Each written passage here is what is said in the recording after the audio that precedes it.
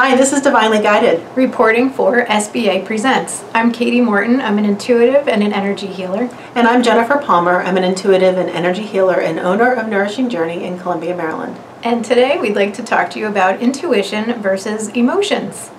They are not the same. Never, ever, ever. Although most of us don't realize how different they really are. Truth, yeah. So we have to begin by talking about the mind-body-spirit complex. And what those actually represent are 3 levels of consciousness. We're all aware of the mind, which is our consciousness, it's our thoughts, our awareness, so that's one level of consciousness. It's your logical mind, it's the things you've learned in school perhaps, and involves a lot of logic and reasoning. And then you have the body. Want to talk about that? Or at least you hope it's reasoning. You hope it's reasoning. Sometimes it just Sometimes it's just misinformation. Here's the thing. You can't rely on the mind or the body. That's the hint, okay? So the body of this mind-body-spirit complex, the body is another consciousness that you hold in this meat suit that is you. The body is the subconscious. It's the ego, and it's the part of you that does not always act in your best interest. Usually it does not. Usually it acts in fear, or creates from fear and anger, or a need for feeling loved in some way. It's not acting from the highest part of you, which is the spirit. And I just want to say one thing about the body. It also has a tendency towards pursuing pleasure and avoiding pain. True, yes. And that's not always in our best interest, unfortunately. Unfortunately. So let's talk about the spirit, though, because that's really the one that we want to align with and to have the most control and oversight over our thoughts and feelings and actions. And so the spirit is the super conscious. It's the love that we hold inside. It's that spark of the one true creator that makes us us, and it's the part of us that is here to follow our soul's mission, and that's a much higher level of consciousness, and that's the one that we really want to get the mind and body into alignment with the spirit, because if the spirit's driving the bus, you're doing pretty well. Well, and it's the whole reason why we're here. We came here as spirits inside this mind, body, spirit complex to do a mission, that we have purpose here. And so often we get sidetracked by what our ego desires are, or what our mind is thinking. And so our question is for you, who is driving the bus? For us, for a long time, it definitely was not spirit. And then we had kind of an awakening. And each of us have different stories behind that. But the awakening is what makes you realize you are a spirit. And then you have to decide, well, who am I going to make drive the bus? So out of these 3 consciousnesses, who's going to lead, right? Yeah, and often in that process, I see people wrestling with the mind and the body, and so that's the conscious and the subconscious, where they might be worried about what's their family going to think. That comes up a lot, and there's that fear of the word annihilation is coming up. The fear of annihilation. I was thinking more of like when someone's an outcast or a pariah. That can feel like annihilation, yes. I guess. But so there's a bit of fear that often gets kicked up when the idea of following what your super conscious, your soul mission, what that often entails a lot of discomfort and a lot of catalyst. A lot. Which kicks up negative emotions. Yes. So, well, why don't we talk about... And then your ego wants to run for the hills and thinks, oh, heck no. And then you got to wrangle the whole mess back into alignment. Hopefully. So some of the best ways to get yourself back into alignment are through self-work, really, looking at what is happening to you in any given moment, and are you really doing what you're here to do? Are you hiding from it? Are you facing your demons within? Are you facing the fears that are coming up for you? Or are you just putting your head in the sand and trying to fit in? Right? Trying to make money. And I've also noticed that when you follow your soul's path and you're really living your mission, that like it's not about fitting in at all. Often you actually really stick out and have to face ridicule or feeling very different. Yes. And the non-acceptance is an important part of that process. Sore thumb. Sore thumb. Yeah. I think there's many. Yep. Hey. But now we're at a critical mass of sore thumbs on planet Earth, so don't worry, you're not a weirdo anymore. And also healing would be a really good thing to do. If you're into the idea of energy healing, it's really helpful, and it can move you through things so much more quickly than you would otherwise. True. So I just want to talk quickly about the ego and the body and emotions, and how do you handle that though when it crops up and you feel like you want to run for the hills? That is that time to do the self-work that Jen was talking about, and sort of digging in and see what might be causing that fear, and using, you can use your mind to sort of rationalize your way out of the fear. I'm not afraid, I'm not afraid, I'm not afraid. I asked for this.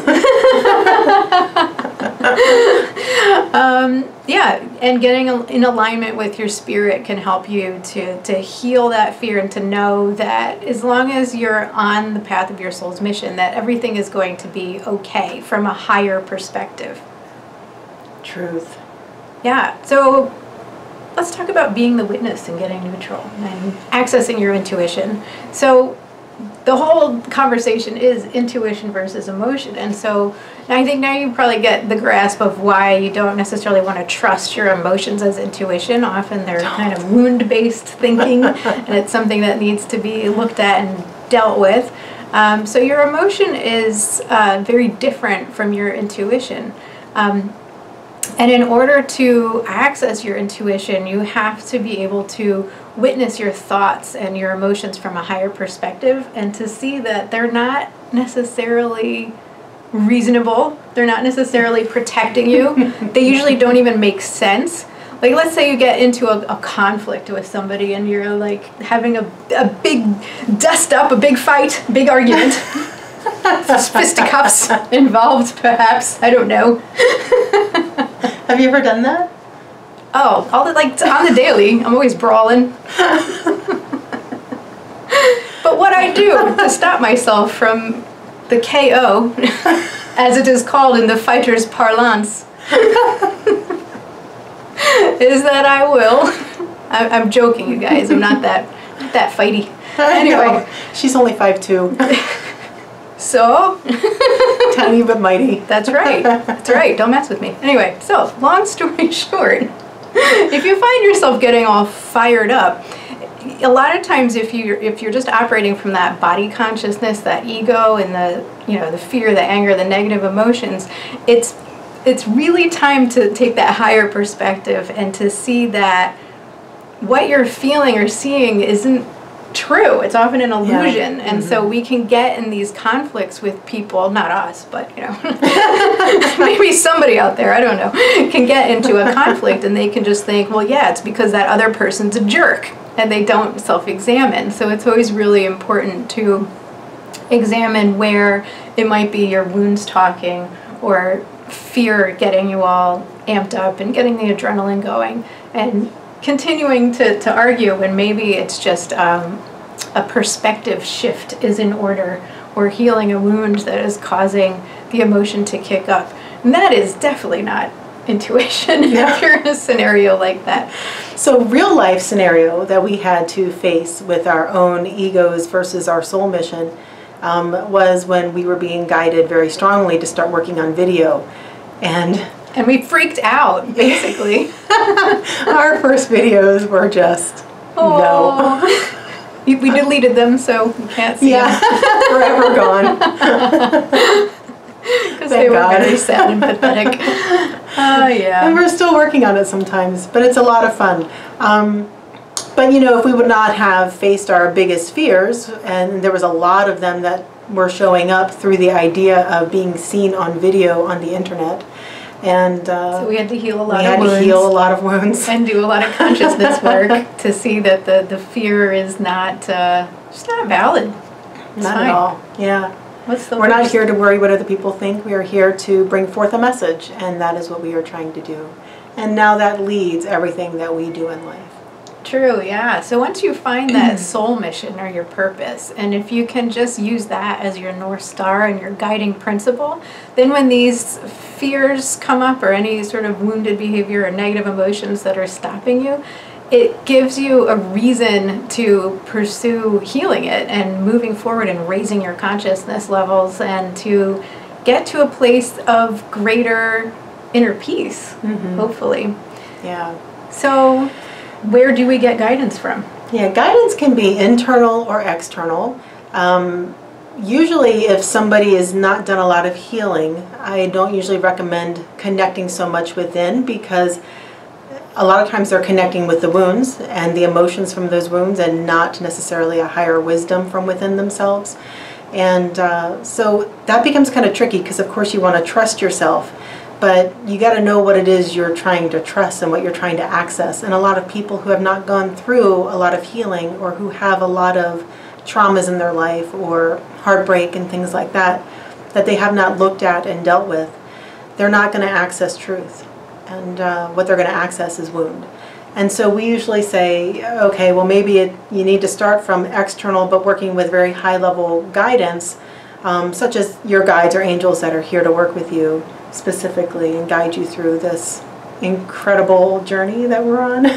True, yeah, because what often happens is if someone's very unhealed and they're trying to operate from a heart space that it is a mess, it can really, that's how your life is going to go. It's going to be a mess. And so I would recommend, if somebody just feels like they have a lot of healing work to do and they're not able to get external guidance, it's a good time to work with a pro who can help you with the healing and help you learn how to access external intuition from guides that can help you to lead you along your soul's path and hopefully face more catalysts so that you can heal more wounds. So external guidance comes from your spirit guides, angels, those who are assigned to you to help you out in this lifetime so that you can see beyond the veil during the time that you live in a meat suit. Now, I also want to say too that, this isn't about ignoring emotions or stuffing them down, because emotions are really important and they are red flags for areas where you still have work to do, and areas where maybe you aren't quite seeing from a higher space. And we all have emotions and they're important, but they shouldn't be ruling our decisions and driving the bus. So when you're talking about intuition and looking within, it's just, those internal emotions are definitely not the intuition speaking most of the time. So you just want to realize that, and it's not about stuffing it. You definitely want to go through healing and working through it all. We are not advocates of sticking your head in the sand, but we just don't think you should be making decisions from a wounded space. Right, yeah, and the saying that I always really despise is when people say, but emotions don't lie. Yes, they do. Yes, they do. They are big liars. Liar, liar, pants on fire. Right. Terrible. It's a signpost for where you need to change a perspective or heal a wound, but it's definitely not the truth. It's not necessarily the truth.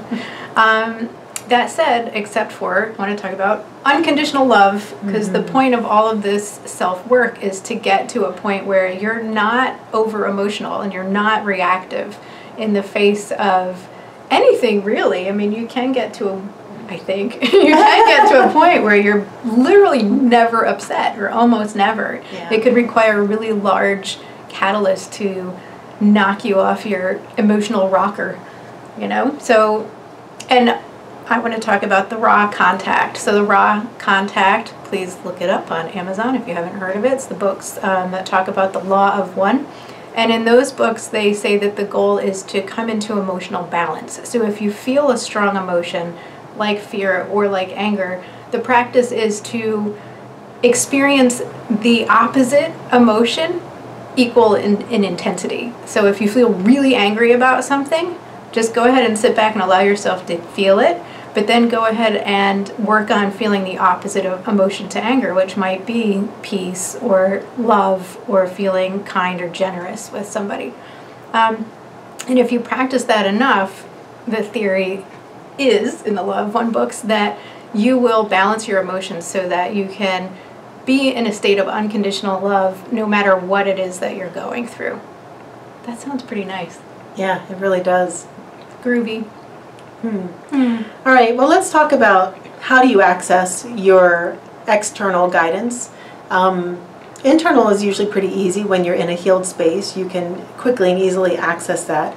External is a little bit harder, but I usually prefer to talk to my guidance team about things, especially if I feel like it's harder to get neutral, or if I'm struggling at all with something, or just need an outside vision of what's happening within.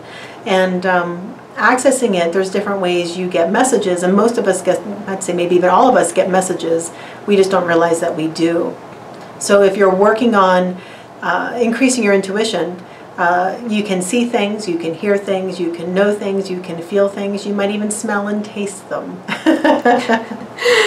So if you happen to be someone who gets visions, you're probably getting guidance. And I know so many people who come through our classes who are trying to increase their intuition, and they think they don't have any, but they're getting visions all the time. And I'm like, well, there you go. You're getting guidance. You just need to figure out what it's trying to tell you. So yeah, there's a lot of that. Yeah, true. And often when you're trying to develop your intuition, I always say meditation is going to be your best friend. And if you're not a meditator, start out with something small, like 5 or 10 minutes a day. You don't have to make it this big, long, torturous event. Do it so that you can be consistent about it. And if you're still trying to figure out the whole consciousness thing and how to be a witness, meditation is really great for that, because it's about just observing the thoughts. A lot of people mistake meditation for trying to shut down the thinking, and then they sit down to meditate and their brain starts thinking. They think, oh, I suck at this, I can't do it, I quit. And the point is to observe the thoughts and to maybe question them. Are they true? Are they helpful?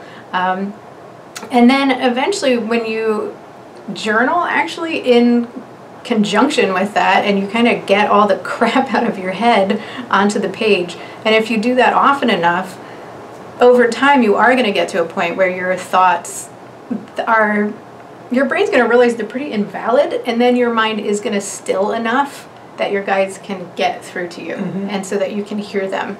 You can't hear them if you're constantly grinding on your thoughts. When you dump your thoughts out into a notebook and you actually look at them, you can see, like, that's not important. Yeah.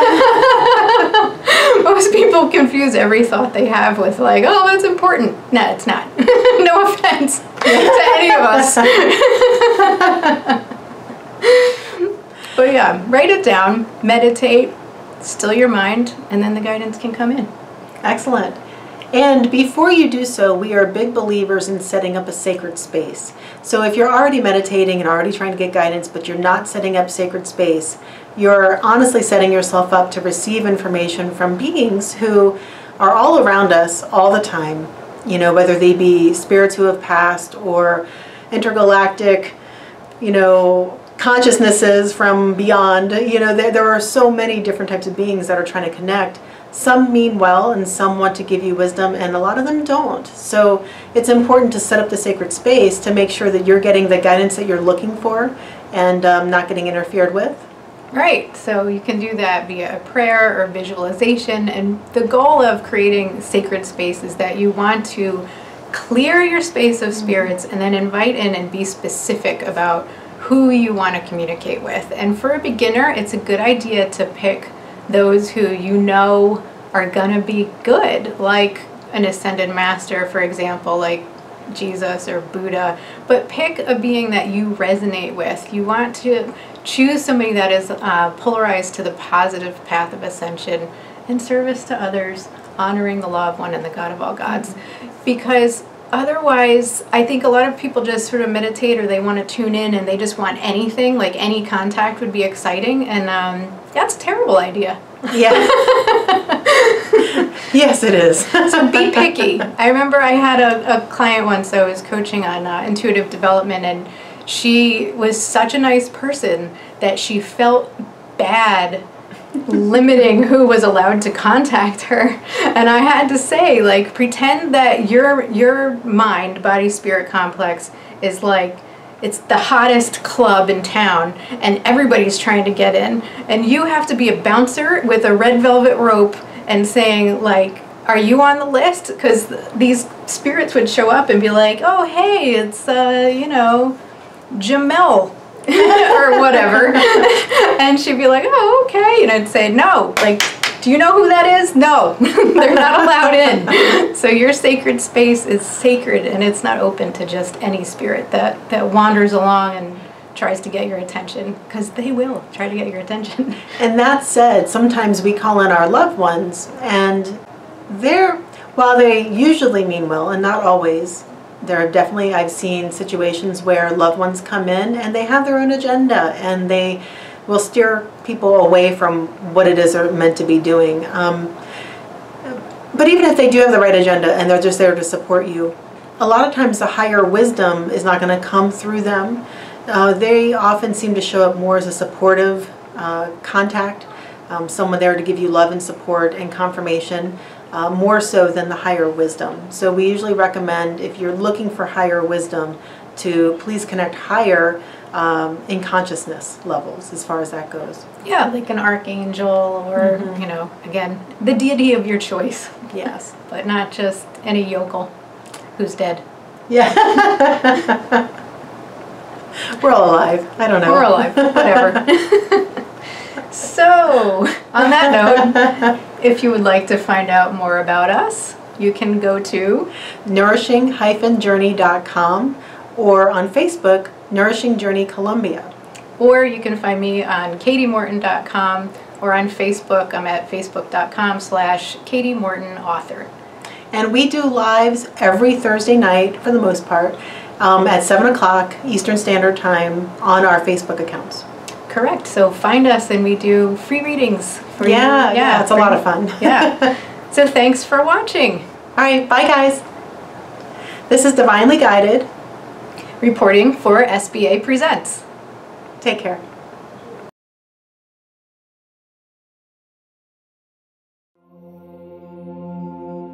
There is a secret. Answers to mankind's most important questions. Who are we? Why are we here? What is our destiny? All will soon be revealed.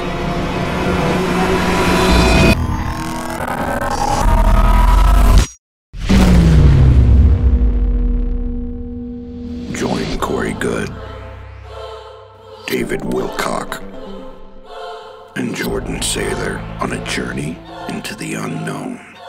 Reclaim our future. Available everywhere, November 19th. Thank you for watching the Sphere Being Alliance channel. Make sure you click on subscribe and smash the bell to make sure you're receiving all the new content from the Sphere Being Alliance YouTube channel.